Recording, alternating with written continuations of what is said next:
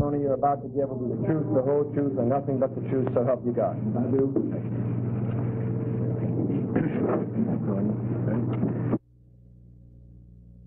Do you have any information concerning political contributions made by Marcello or any of his associates involved in the political campaign? Marcello's or none of their associates, to my knowledge, who are their associates, have ever given me one red copper cent directly, indirectly. As a matter of fact, we went to that meeting in New York in 1967. Life magazine freely acknowledged that they were quite aware that the Marcellos had not supported me for governor in 1964. And I presume that's in the so-called transcript you have that they gave you the other day. If it isn't there, then it's false or it's incomplete, because they acknowledged that at that meeting in 1967. Do you have any knowledge? I might add that Mr. McKeithen, that I presume you checked the background of witnesses who appear here. I wish you would check mine. There's no man ever sat in this governor's office any further removed from this type of influence that Governor Louisiana's got today. Governor, Life magazine alleges that Mr. Leon Gary arranges hospitality through Marcello's, and I quote, personal man, end quote, in Las Vegas, Mario Marino, outside of the affidavit made by Mr. Gary to the Wade-McDougal Committee. Do you have any information as to the truth or falsity of this life statement? I don't know how to get any other information other than that, or from Life magazine. And you people have tried to get them to come here and give the information to you under oath, and they haven't. And so far as Mr. Leon Gary is concerned, I know him a man of honor, and I know him as a decent citizen.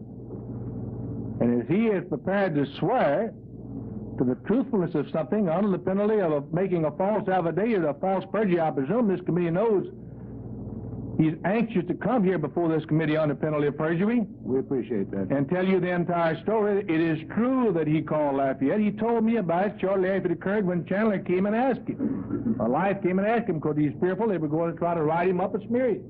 He told me just what he said in his affidavit. And I think perhaps the best information be from Mr. Gary. But I believe when you hear from Mr. Gary on the oath, you'll be completely satisfied, as I am. Mr. Gary was, I think, 16 years mayor of the town of the city of Homer, and a former member of the State Board of Education. Part people just happen to think he's the best director of highways we've ever had. And when a man tells me something, particularly when he gets on the oath, I'm going to believe him unless somebody showed me something differently. Now, if Life will come here and show me something differently, well, I'm prepared to take another look. He'll give you all information he has. I believe his affidavit shows he called there twice to get reservations, not to get free accommodations for anyone. At that time, he was acting as my administrative assistant. And at that time, I might add that the hotel that he called was not owned by the racketeers. It was owned by Howard Hughes, who was hardly a member of the Mafia. And to say that we do that, we don't do that courtesy of a legislator or anyone else in the state government, particularly when his principal job was to work with legislators and their personal problems and do what courtesies he could for them that were ethical and proper. He was completely in his right in doing it. And I would hope that you would ask him here and let him get on oath and give you a complete explanation. You see, what I can't understand, Mr. Keene, is we're here on oath and publicly on the penalty of perjury, and we're just open season, open duck for Life magazine or anyone else. And we're anxious for them to come take the opportunity to give this committee a chance to charge us with perjury. Now, Governor, I'd like to get specifically now to the article of April 10th. What steps have you taken, other than the investigation conducted by General Wade and Mr. McDougal's group, to inquire into the truthfulness or falsity of the Life allegations? I don't know anyone else to turn to. They're the four of the cleanest, straightest men I know. I have read with interest where it's been said that they just took affidavits from those who were accused and filed them in the record. That's completely fallacious. I presume this committee has a copy of the report. We do. They went to the actual tax record on every allegation made, every one of them, and that's in their report. For example, talked to Mr. Fred Roth when I attempted to get him to stay in the state service. Asked him, I presume you heard what he investigated, the part about the high-ranking state police officer called Houston, Texas, and got Tiki-Sai released immediately, or some sort of statement like that. Mr. Roth went to Houston, and he'll tell this committee he's your investigator now, and spent 2 days there, and he said it just wasn't true.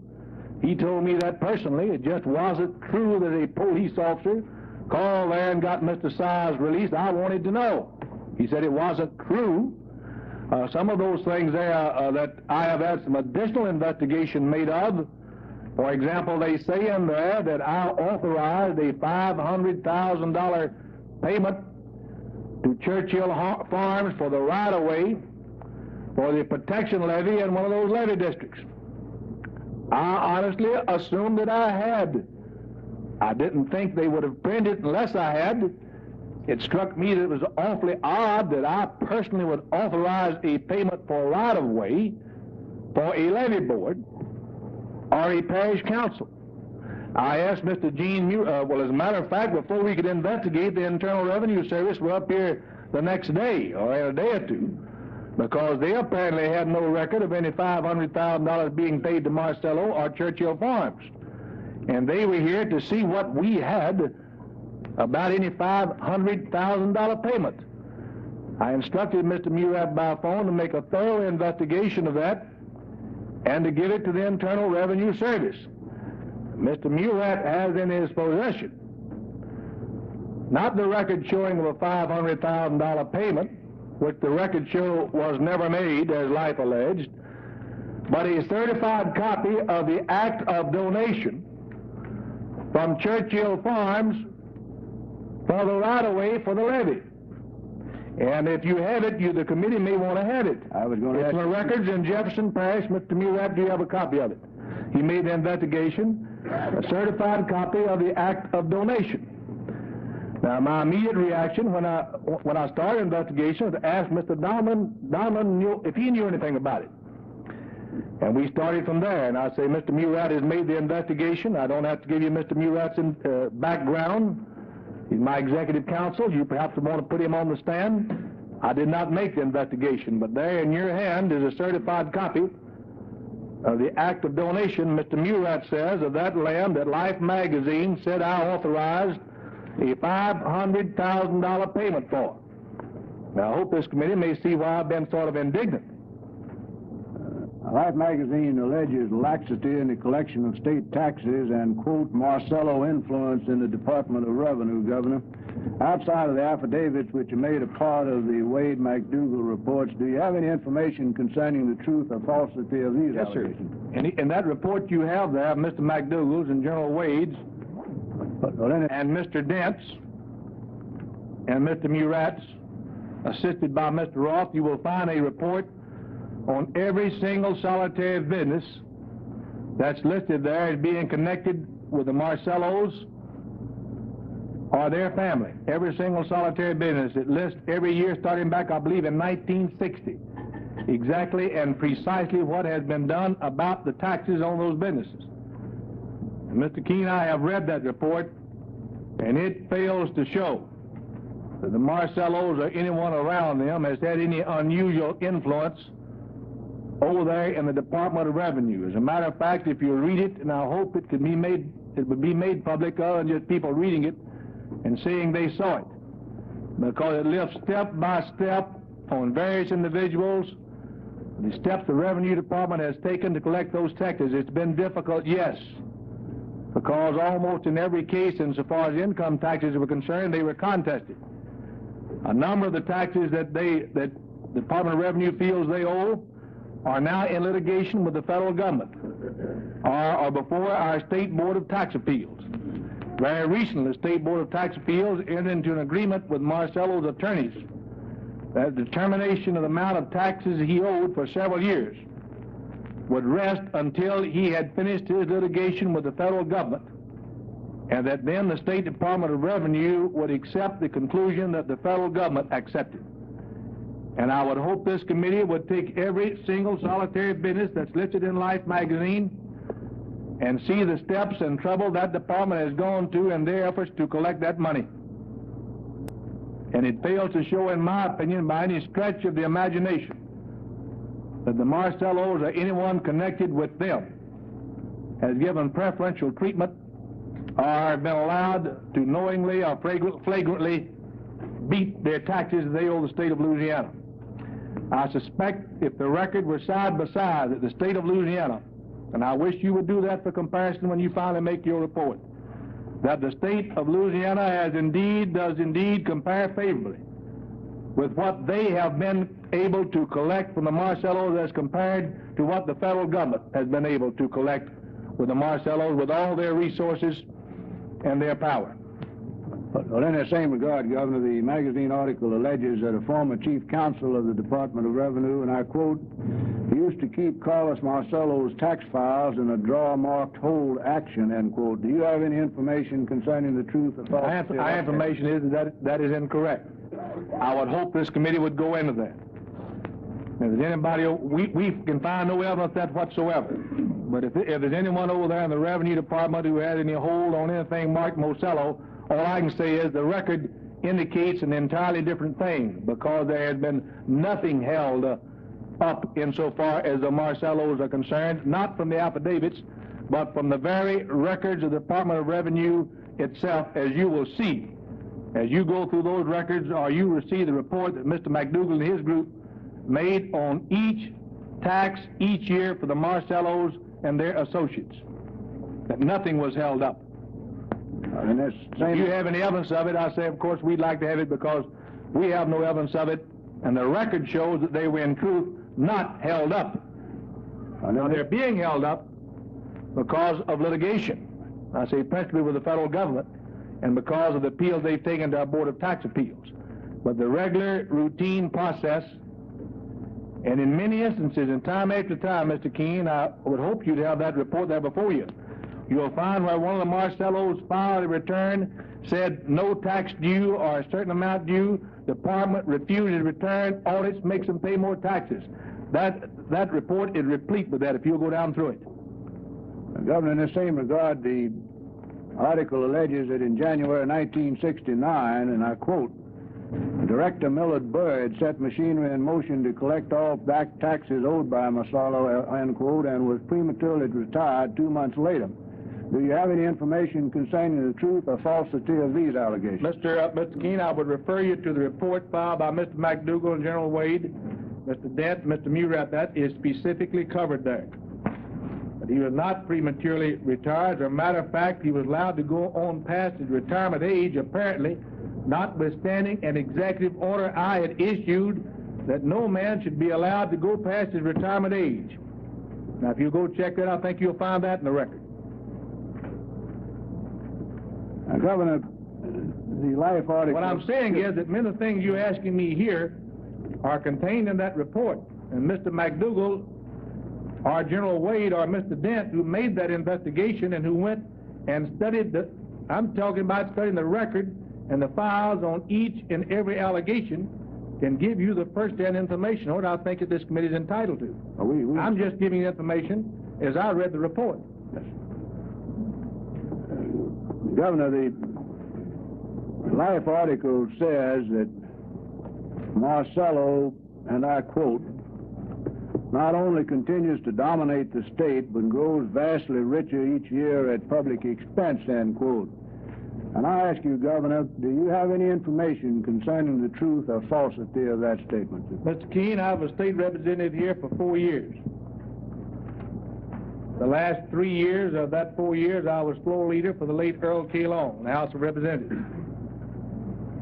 I was chairman of the Appropriation Committee. At that time, the Appropriation Committee in the House was also the Budget Committee.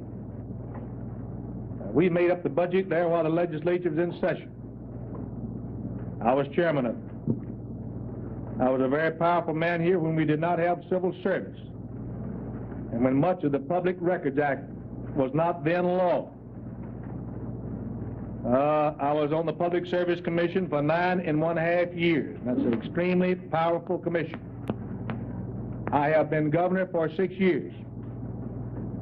I have never, in my 19 years of public life, and this is the reason why I'm so absolutely outraged, I have never felt the least suspicion in 19 years of public service of Marcello or anyone connected with him trying to get me to do anything in 19 years of public service.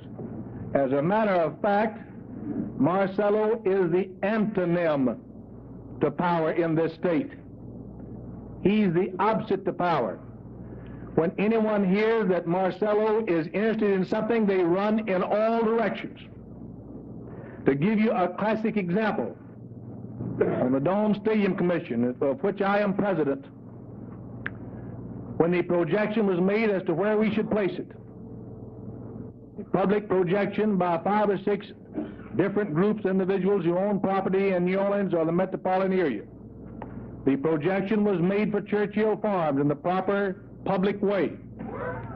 As soon as the committee could get together, it was immediate, unanimous opinion, absolutely, that that was one piece of property we couldn't take if it were given to us.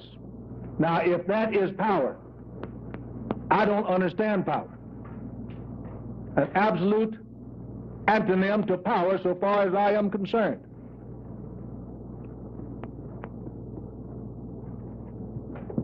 Well, Governor, despite those comments, there seems to be the suggestion in the Life article, at least, that Mr. Marcello continues to prosper in the state of Louisiana. Have you got any suggestions to this committee of what might be done to keep Marcello from prospering in this state? Yes, sir, and I'd like to address my thing to one thing other. This Labor and Management Commission of Inquiry that has been run down and done in so badly, which history will show, in my opinion, did one of the finest jobs ever done for the state of Louisiana. And all of that investigation, you have members of your advisory commission, no, they weren't on there, but who are familiar with it. One was on there, yes. One was on there. Mr. Busey was not. The dean, I believe, was on there, vice chairman.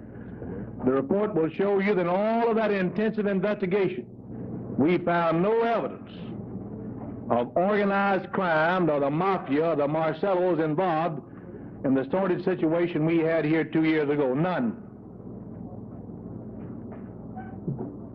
They found evidence of violations of the law in their report, but no evidence, I think they specifically said, of the Mafia or organized crime or underworld characters, as the record shows has been so prevalent in so much of the rest of these United States of America. I repeat again, that's another reason why I'm outraged by the statement in there that Carlos Marcello dominates the state of Louisiana. That's what they said, that he dominates the state of Louisiana. I don't know anything he dominates. If there's anything in state government he dominated, I think I would know it. Mr. Keene, we have 50,000 state employees, almost. I wish you'd hear me well. If we can keep the crooks down to 1%, we're doing better than private industry tells me they can do. That will still leave us with 500 crooks in the state government. Now, if you spend several $100,000 here and get enough investigators, you're going to find some of those crooks. We would eventually find them anyway. But you'll find some. And you may find a little man down there who supposed to collect the tax on a pinball machine that's making $375 a month. Or you may find a man in a high echelon that some crook has gotten to. Or maybe even someone connected with the Marcellos have gotten to. But you can investigate yourself till doomsday here, as every decent citizen of this state knows, and you're going to find, I repeat again, that Carlos Marcello doesn't dominate even one small bit of the state of Louisiana. Now, he may have found some weaklings somewhere out of 50,000 that he can get to a little. And I repeat again, if we've kept it down to 1%, we've done better than private industry has done, because they've told me so. Well, Governor, my question really is that we seem to have this continuing inference being made by Life magazine and perhaps others that there is that Marcello and his group prosper in the state of Louisiana. My question is, in this committee, one of the things this committee will have to perhaps come up with, what steps can we take as a state legislature to keep Marcello from prospering in this state? I'd like to, before I go in there, I'd like to address myself to one thing else. I think Life magazine has an ulterior motive in writing those articles. First, to sell the articles. Second, they think that Ed Parton was the greatest thing that has been sent down from the blue. I presume you know that. That's the reason why I said a few moments ago, they told me that. How terribly mistreated poor Ed was being handled in this state. Go back and check the timing of your articles and see when they came out. Shortly after we started the investigation here, the paper said it was pointed toward Teamster Local Number 5. Get your timing on that. Within a few days, Parton was boasting that Life magazine was going to, in truth, get the governor. He has boasted to the investigators of the Labor Management Commission that Life magazine was going to get me, and that additionally the Justice Department was going to get me, Mr. Keene. I can tell you that elements of the Justice Department tried, as Mr. Parton said they would. This thing goes awfully deep. And to prove that how influential he was with the news media of this nation, in front of the investigators of the Labor Management Commission, he picked up the phone and called a man who used to be the chief investigator of the Justice Department, who was then with NBC, and proved by him and the presence of our investigators that Life magazine was in truth going to write an article which he implied would get me so busy that I would not be interested anymore in the labor business in the Baton Rouge area. I think that's something this commission might like to go into, and I can tell you further, Mr. Keene, that Mr. Parton told me himself that the managing editor of Life magazine, who has recently retired, was the trustee for the money which he was paid by Life magazine when he wrote the articles about Hoffa. So I'm giving you some things that you say you want to go in depth, that you might really want to go in depth. You have no idea, and this committee doesn't have any idea what I've been through in labor management.